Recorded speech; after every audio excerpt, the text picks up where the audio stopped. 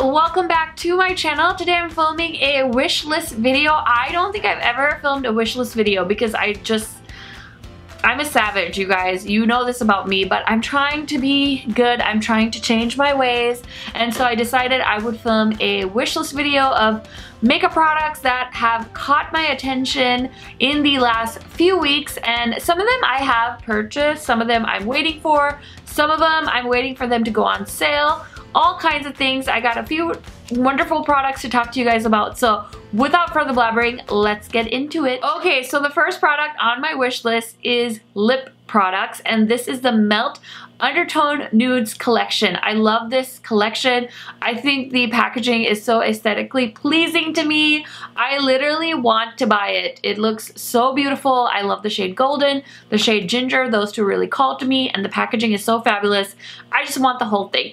But I did try to be less savage, and I didn't want to spend $65 on 5 liquid lipsticks, so I looked at them, I admired them, I watched other YouTubers' videos with swatches and stuff like that, and I have decided that I don't need them, so I'm very happy to just admire them from afar and have them on my wish list, and that's all we need to do. I have been rearranging in my beauty room, and I found so many liquid lipsticks, so I really need to like do a declutter or just like pare it down because I really don't need all of the liquid lipsticks I have, and I'm sure I have a million repeat shades, so I think I would love to just focus on going through what I currently have and decluttering and rediscovering some new things in my current collection instead of buying more and just adding to the clutter in this room. So yeah, I think it's such a beautiful collection, which is how it ended up on my wish list, but I think that's just gonna be a forever wish list item, never like one that actually ends up in here. So just thought I'd mention that because I thought it was so fabulous.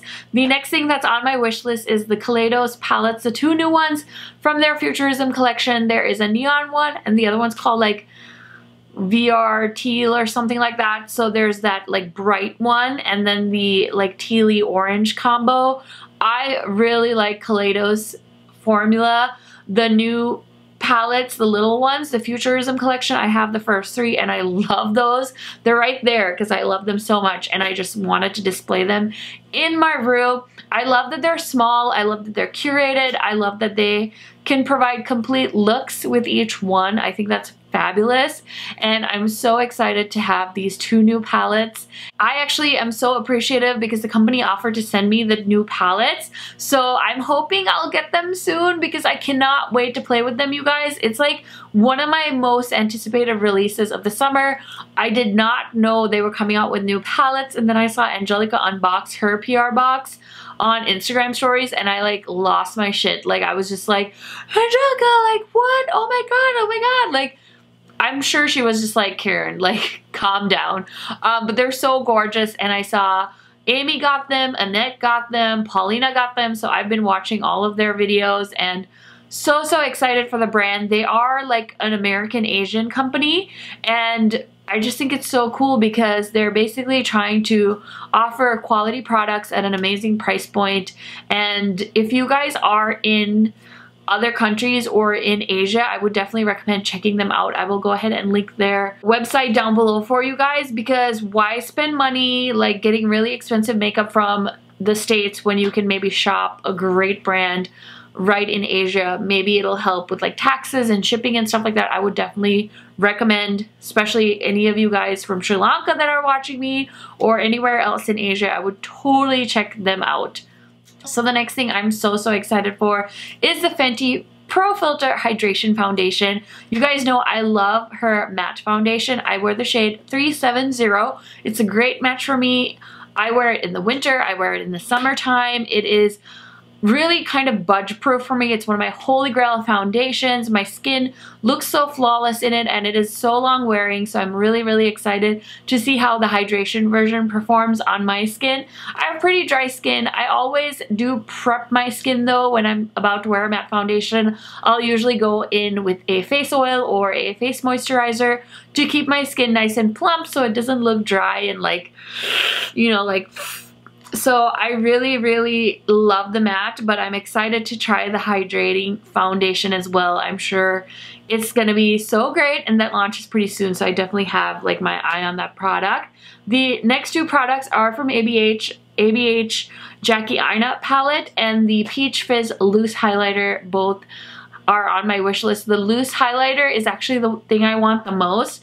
The palette is more so because I'm an ABH like collector sort of, but I've gotten so good, you guys. I've gotten good at not buying it as soon as it comes out because I'm totally one of those people that'll buy it on the ABH website the day it launches just because, and then I'm like, no, I can wait. I can get it on Sephora and get free shipping. I can buy it on Ulta and use my points, and now that Sephora is having a sale, it's like ding, ding, ding, ding, ding, like all the alarms, all the bells and whistles are going off in my head because I get to save money. I get to save money. So I'm really excited to pick up those two products. The Peach Fizz highlighter I am so excited for because you guys know this bitch loves anything peachy. I love a good peachy blush, a good peachy highlight. As you can see, this is the Melt Genesis highlighter. I've been wearing it as a highlight blush like hybrid for the last couple of days. I've literally taken the imprint off this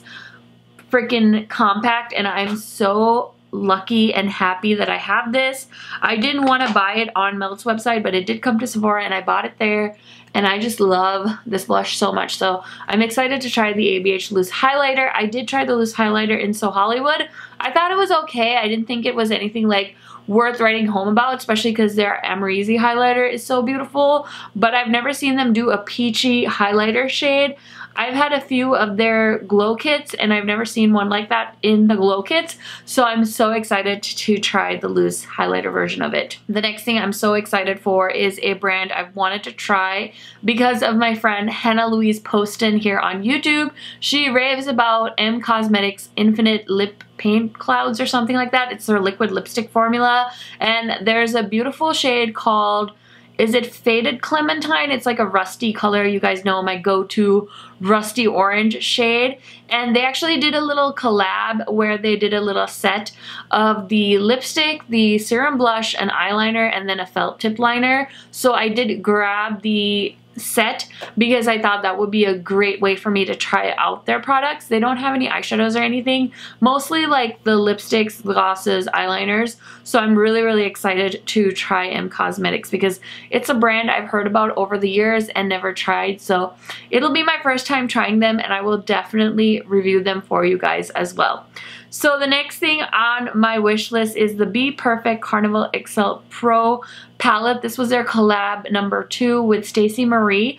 I don't actually follow her, but I did watch a bit of her Instagram when the second palette was announced. And I know a few people were a little bit curious, like why is the second palette the exact same but bigger, when a lot of people had apparently complained about the size of the first palette.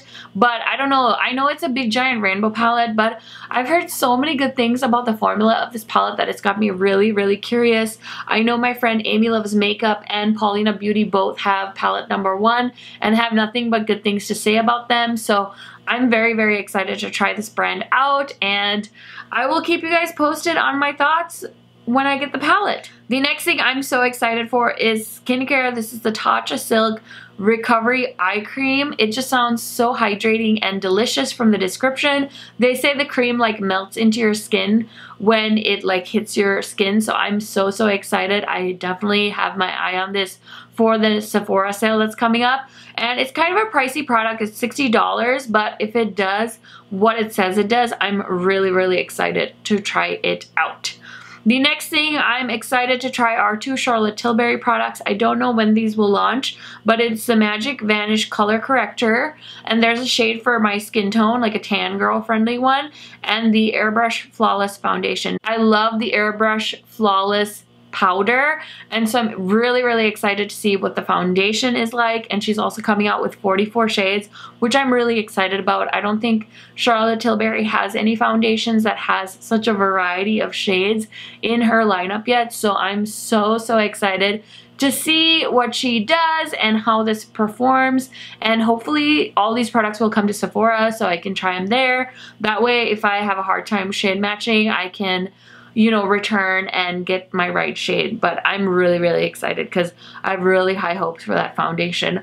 Also, can we take a second to talk about all the foundations that have come out recently? Like, holy moly, it's making me dizzy when I think about it. So the next thing on my list is probably the most affordable item on this list. It's the BH Cosmetics Glowing in Grease palette. Now, I had talked about my little boo-boo on ordering on BH Cosmetics in my June-July haul, where I accidentally ordered the wrong thing, so I got a bunch of stuff that I didn't even want, and it was basically more expensive to return it, so I decided to just keep it. That'll probably be in a giveaway for you guys. I haven't really decided what I want to do, but anyway, I digress. I really want the Glowing in Grease palette because it's $16 and the blushes look so glowy and delicious. Like I said, I have a thing for glowy blushes, like I can't even hide it. Smear glowy blushes all over my body, and I think this palette is fabulous. And I love the price point, so whenever I get out of my BH hiatus, I will pick this up, but for now, I'm just gonna admire it from a distance. The next product I'm really excited to try, this is gonna be a someday product because I don't plan on ordering from Linda Hallberry anytime soon. She doesn't have a US retailer, so the only way to get her products is to either order on Beauty Bay or through her website, so I'm gonna wait it out a little bit because I don't know, I'm trying to not buy from international brands as much because typically the shipping is much more expensive, whereas if it's within the United States, I can typically get free shipping.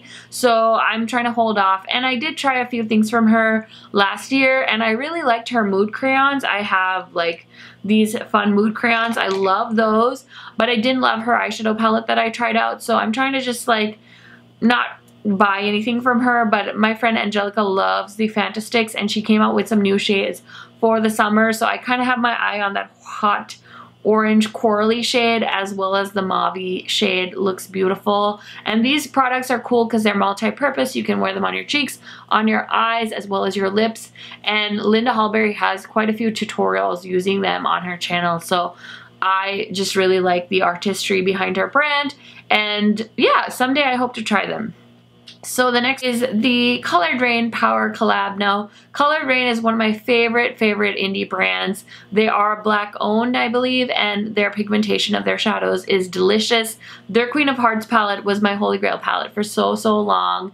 And yeah, their shimmer formula is just unmatched. It's so buttery, it's so delicious, it's so opaque. It just makes my heart sing every time I play with my Colored Rain eyeshadow. So love it so much, and I'm excited to see what their collab with Power is. I really like the TV show. I haven't seen it recently, but I think I watched like 2 or 3 seasons of it, and I really like it. So I have a feeling it's going to be an eyeshadow collab. I really hope it's an eyeshadow collab because they haven't really come out with any new eyeshadows in a while, and so I think it's really cool that they're teaming up with a, you know, TV show, and they're such great characters, and I don't know, I think it's gonna be pretty epic, so I'm very excited to see what that collab is all about. And the last thing on my wish list is the Give Me Glow Vintage Rose palette. This one has been sneak peeked, and I'm just excited because I love Give Me Glow's eyeshadow formula. I have quite a few singles from them as well as most of their eyeshadow palettes, and this one looks fabulous. It's a mix of pinks and greens, which is like really trendy right now. It's like the watermelon trend, but they're calling it the vintage rose trend. I haven't seen all the shades in the palette yet, but I have a feeling it's gonna be really good, so I am very excited for it. Okay guys, that is everything on my makeup wish list. Let me know what's on your wish list down in the comments. You guys know I love hearing from you, so leave me a comment and I will definitely get back to you. Thank you guys so much for watching this video. I will see you in my next one soon. Bye guys!